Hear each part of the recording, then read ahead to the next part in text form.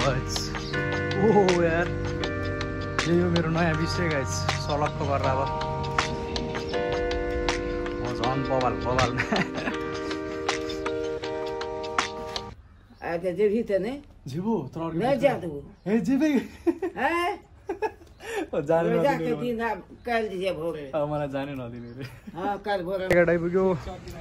स्वाट्टे भएर आइपुग्यो केटाहरूलाई यहाँ देखेर त्यहाँबाट फन उडेर गइरहेको थिएँ इसमें तेरा घर जाएंगे अनि आजको स्पिड कतिको दौडाउनु सफल भयो त आज मैले धेरै यो रोडमा धेरै उयो जाम हुन्छ मैले 131 सम्म चाहिँ छाए 31 भनेको 31 को मात्रै स्पिड छ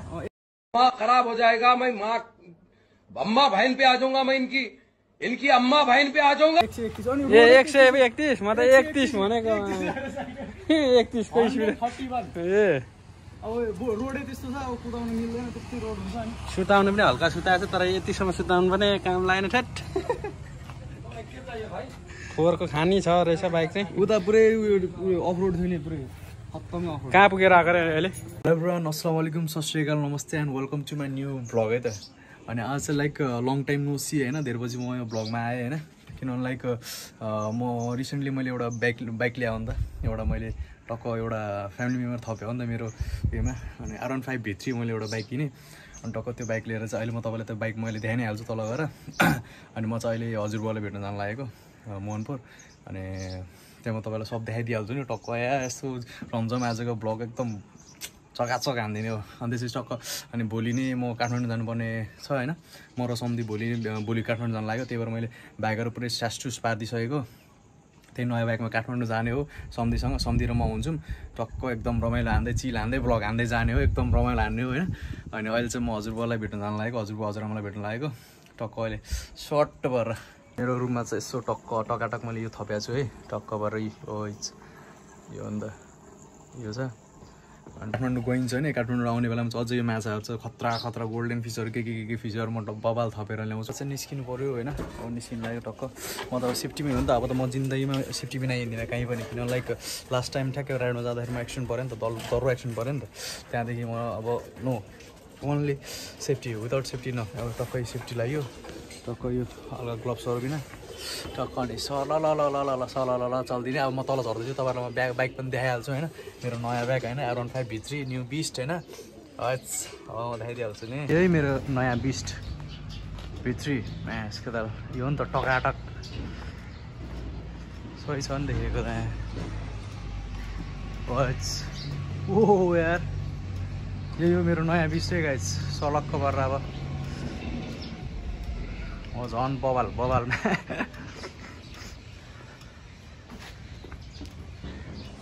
अब टक्क भोलि म काठमाडौँ जाँदैन छु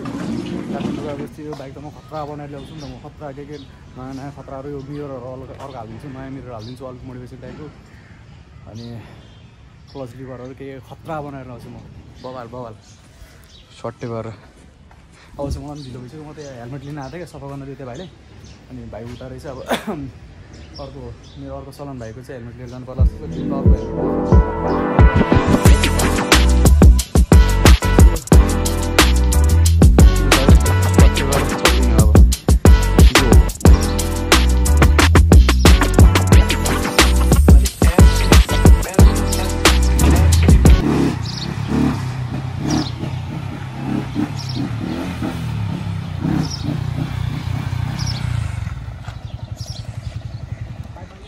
टक्क म चाहिँ अब निस्केको होइन घरबाट निस्केको अब टक्क भएर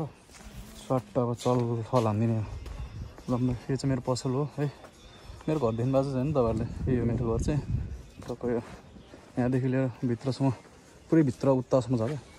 टक्क म चाहिँ निस्किनु लाग्यो टक्क भएर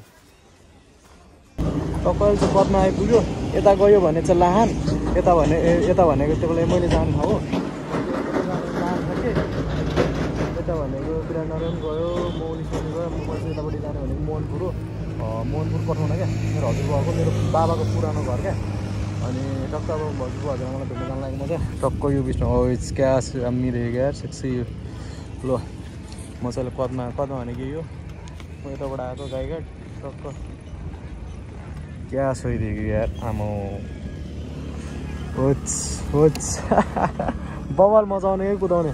अहिले बाटोमा एउटा 220 बाइक मसँग रेस खेल्न खोजेँ यो भित्रीसँग 220 रेस खेलेर साध्य हुन्छ त उहाँ रेड्न थाल्यो त कहाँ छोड्यो नि कहाँ भित्रीसँग खेल्न खोजेको त नि अरे के हल्का रमाइलो है टक्क अब यहाँबाट म चाहिँ अहिले लास्ट भोक लागिरहेको छ होइन एकदम प्यास पनि लागिरहेको छ किनभने बर्खा हो नि त मेरो अहिले रमजान चलिरहेको नि त रमजानले गर्दाखेरि यो 1 महिनासम्म यो दिउँसो पानीसँग खानु हुँदैन केही पनि खानु मिल्दैन अलिक भोकले प्यासले क्या भइसक्यो के खाले कस्तो भइसक्यो त्यो पनि खानु मिल्दैन त्यो गर्न एकचोटि साँझ भएपछि सूर्य अस्त आएपछि पनि खाने हो क्या जस्तो त्यसो खानु त पऱ्यो होइन ठिकै खानु चाहिँ रमिलो हो त त्यो हात पनि अब फुटिरहेको छ त्यो भएर मैले ब्लग्स अलिक गाह्रो भइरहेको छ क्या मजाले देखेको छैन यो हातहरू फुटासँग पनि पाएको छ अनि त्यही भएर अलिक ब्लग्समा अलिक कस्तो भइरहेको छ मलाई अलिक भएर काफर भइरहेको छ त्यो हेरिदियो पनि सक्यो दुईजना बहिनी चाहिँ कस्तो मिठो हेरिरहेको लाजै लाग्यो अरे अब कुरा चाहिँ फेरि के हो भने अब खाली हात त कसरी जानु हजुरबुवा हजुरआमालाई भेट्न होइन लाइक समथिङ 2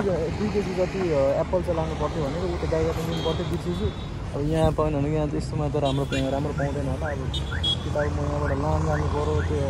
एप्पल लिनलाई होइन कि त अब के गर्नु त्यो भने गाईबाट लिनुपर्ने चाहिँ अब टाइम पनि धेर हुँदैछ फर्किहाल्नुपर्ने छ म पनि हजुरबुवा हजुरआमालाई भेटेर के गर्नु यस्तोमा त राम्रो पाउँदैन होला त्यो पनि एकचोटि म फर्केर हेर्छु भएन भने लानै जानुपर्छ होला म त्यो एप्पल लिनु होला किनभने अब लगेपछि त्योपछि गइरहेको छु अलिक राम्रो लगिदिनु पऱ्यो नि त होइन लगिदिनु पऱ्यो मैले चाहिँ एप्पल लिइसकेँ होइन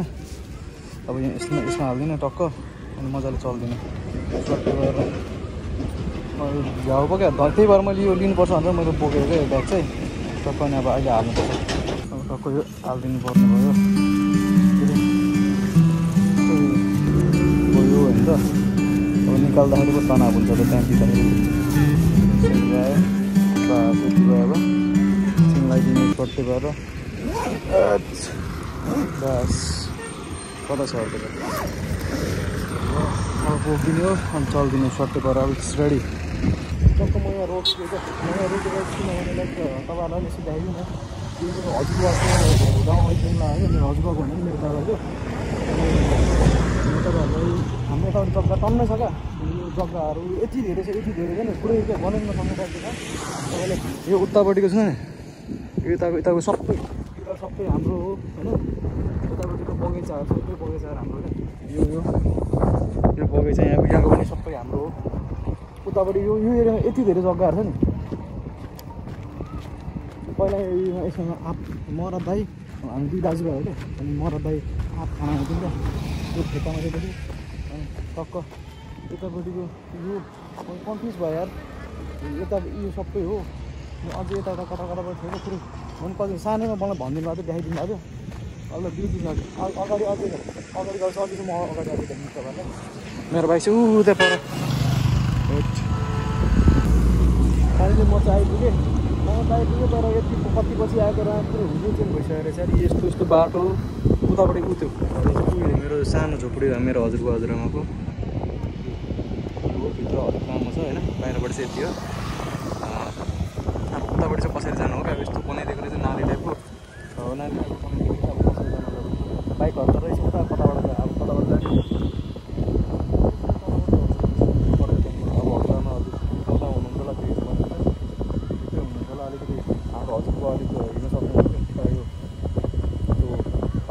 यो भैँसीको अर्को त्यो के भन्छ राँगाले यो उठाएर पड्किदिनु आएको क्या त्यो खुट्टा भाँचेर हिँड्नु सक्नुहुन्न अनि पुग्यो अब चाहिँ त्यो हो चल्दिनु त अब कस्तो बनाइदिएको छ त्यो केही पनि थिएन म आउँदाखेरि तर अहिले कस्तो बनाइदिएको छ ठक यो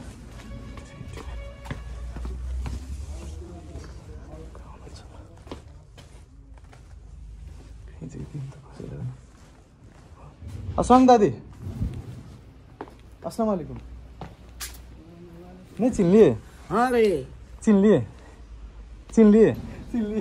के चाहिए था कति लगाएको एलसी ये हेलमेट हुर्का लगाएका नहीं ये हेलमेट चाहिए ये कति कैसे ये कहना का फूल है बैठो दो छोटो चिन लिया आप कच्चे मार लो मंगनी में तरह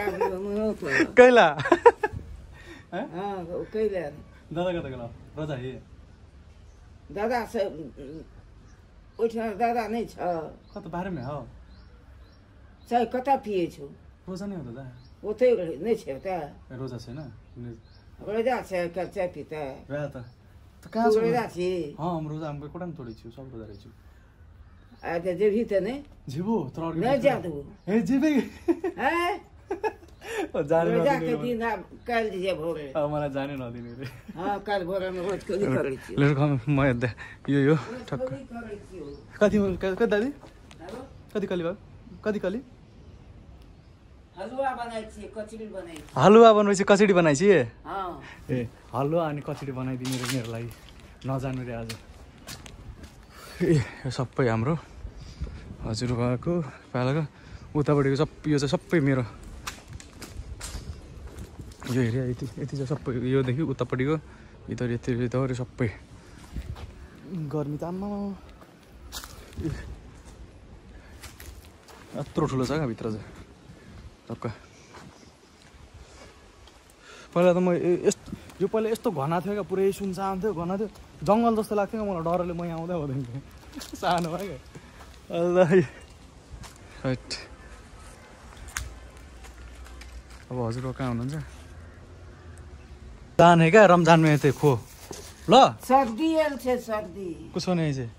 अहिलेदेखि केना कथी करने यी नै लागला कता ई सब देखि ई सब अथी नै लाग्यो ये हमर टाइप लै छी टाइप करै छी कथी करे छी रेकर्ड हमर टाइप क्या लै छी ने हमर मेरो रेकर्ड गरिहाल्छ कतै आयल छी तू तोरा भेटेला तोरा दादाके भेटेला काल हम जाइ छु काठमाडौँ कथी ले काठमाडौँ जाइ छै काम से जाइ छै न तब वैसे जाइ छै पहिले तोरा के भेटेला आइयो तब कतै काठमाडौँ जाइ छी कतै दिन एबी हम एक हफ्ता रह के एक हफ्ता काठमाडौँ रहबो आ पबनी ले हम पबनी में तब हम चले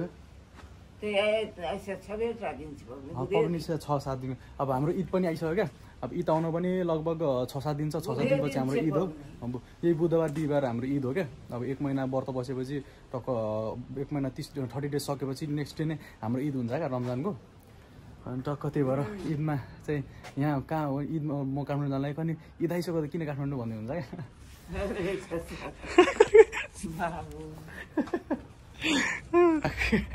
अब हजुरबा चाहिँ यहाँ हुनुहुन्न रहेछ बाहिर जानुभएको छ अनि ट्याक्क अब म चाहिँ अब यसो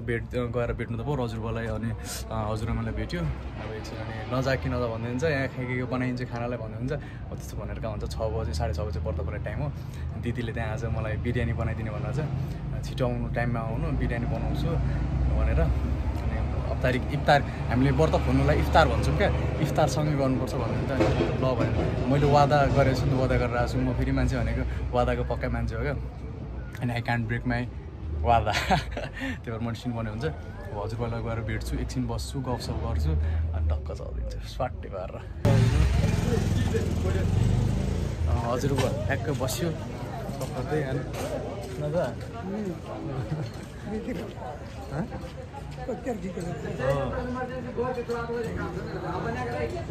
सबभन्दा त्यो डरायो हजुरसँग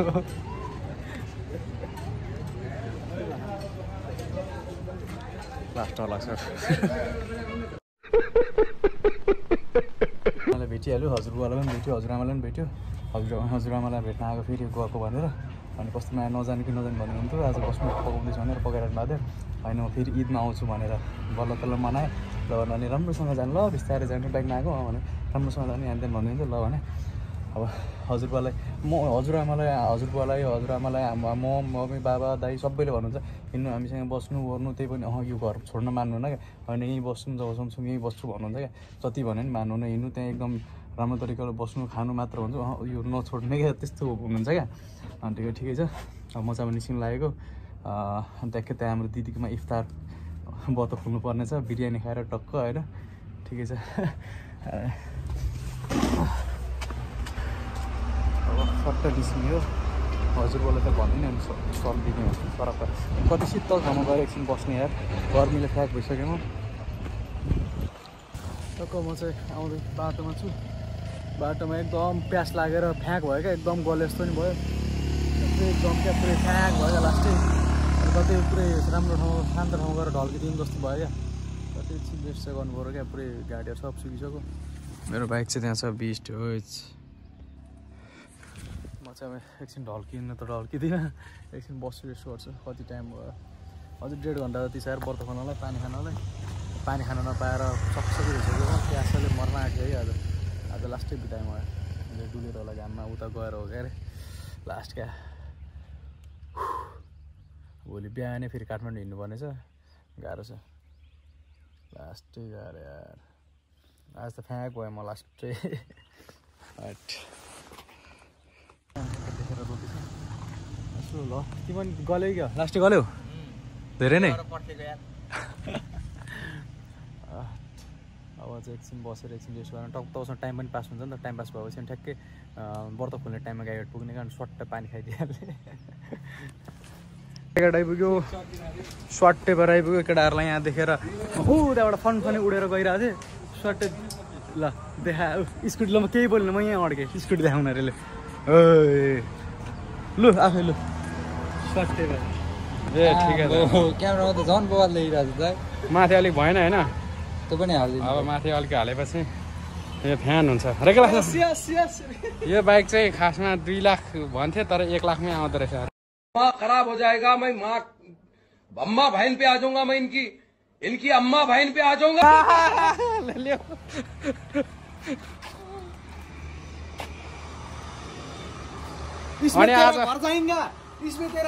अनि आजको स्पिड कतिको दौडाउनु सफल भयो त आज मैले धेरै उयो रोडमा धेरै उयो जाम हुन्छ मैले 131 सम्म चाहिँ छाए 31 भनेको 31 को मात्रै स्पिड छ 131 अनि ए 131 म त 31 भनेको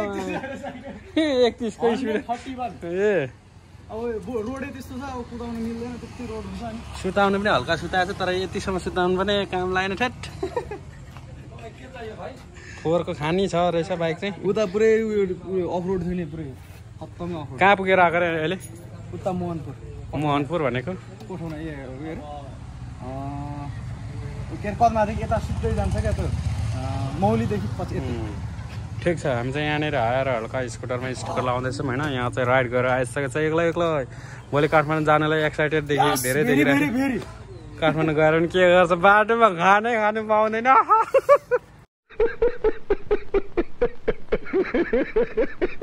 गाह्रो छ अहिले त म भोकाले फ्याकी भइसक्यो प्यासले झन् 6 बज्यो त अब बस्नु लाग्यो अब अझै तपाईँको भ्लग तपाईँलाई नै हस्तान्तरण गर्दै म त्यो अघिदेखि बोल्ने मान्छे चाहिँ यो बिरयानी